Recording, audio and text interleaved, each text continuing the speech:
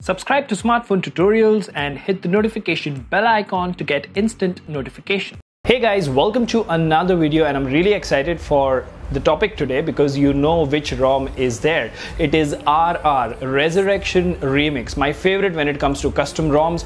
It's been more than 10 years that I've been using custom ROMs on different Android phones. And yes, Resurrection Remix has been there for at least 5 years now, and it has not failed to impress me on each and every iteration. The latest one that we talk about for the K20 Pro is based on Android 10. So there are a lot of features, customization, amazing boot animation and stuff like that. We will be doing a quick review on this post this video. So in today's video, we will quickly go through the installation steps, and then we will have a quick look how exactly the ROM looks, and on the first boot, are there any things or any errors or bugs which would stop you from using it. But before we do all of that, if you haven't already, please subscribe and hit that notification bell icon so that you get notified every time I upload a video. Now in the description, we have a link to our Discord server, so please go ahead and check the server out as well and join if you wish. And without further ado, hello awesome people, welcome to Smartphone Tutorials. My name is Kailash. Let's get going.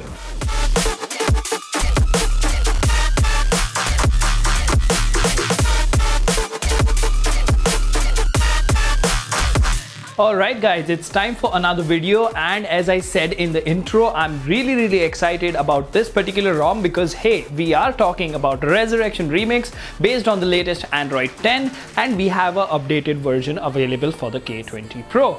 Now first things first, I'm just going to run you through the basics that are needed and quick installation steps. I do have a dedicated video on how to install a custom ROM on the K20 Pro.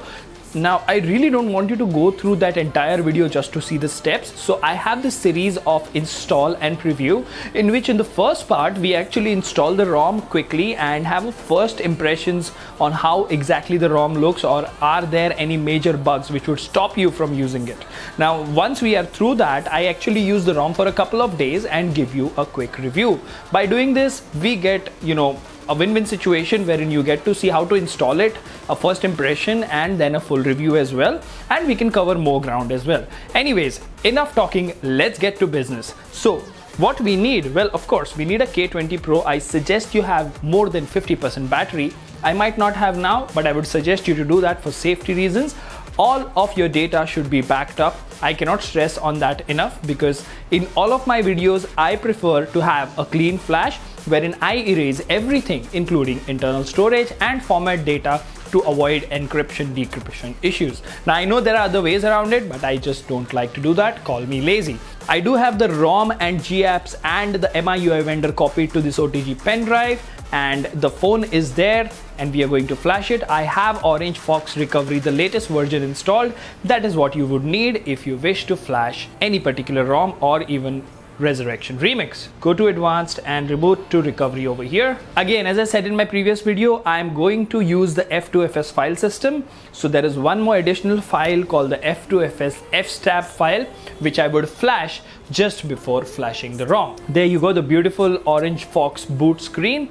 So first things first, go to manage partitions, data, format data, yes, okay.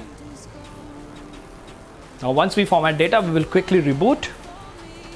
Okay, so don't directly reboot, go to reboot and go to recovery here. So as quickly as it reboots, now we go to wipe and wipe everything except for USB storage because we don't have it connected yet.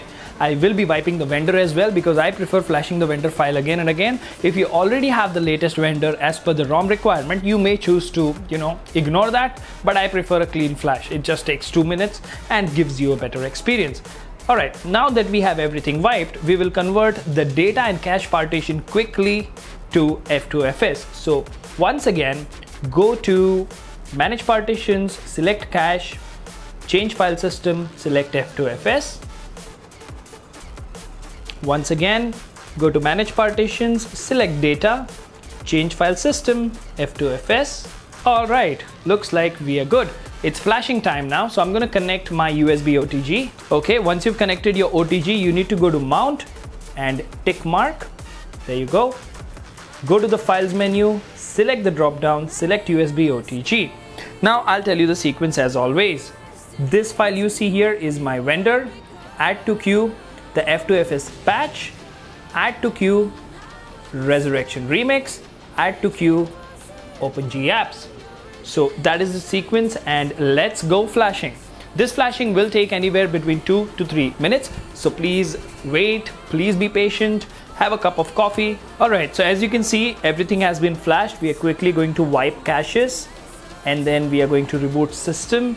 And in installs and previews, you know very well, the boot animation is what matters, and especially when it's Resurrection Remix, the boot animations definitely matter for me. I really want to see how it is.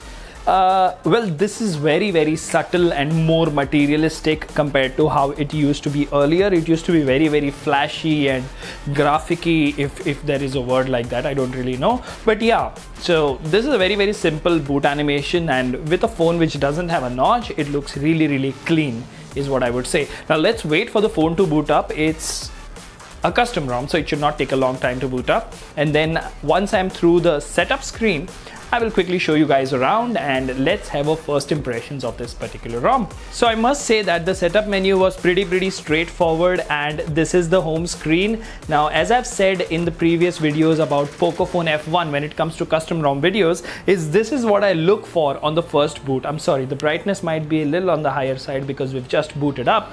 So yeah, the amount of apps, like, you know, 5, 10, 15 and 419, that's all that you have. On a normal day in a MIUI ROM, I would have at least 91 apps. So that really speaks a lot how much good that does to your ROM feel. If we go to the settings menu, you have resurrection tools.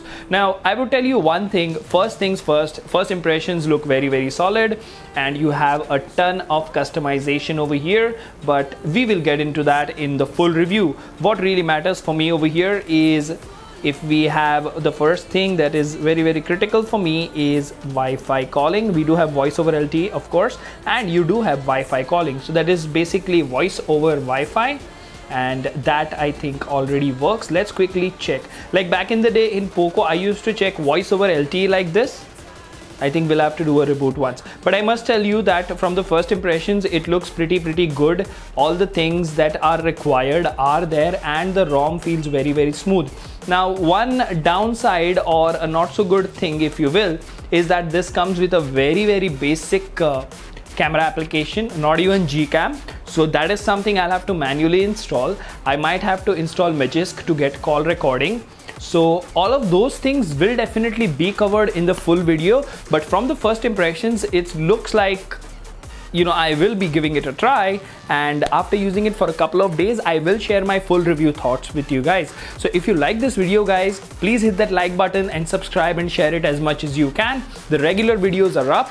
I will see you in the next one. Until then, keep smiling, take care, goodbye. Underestimating what we would become.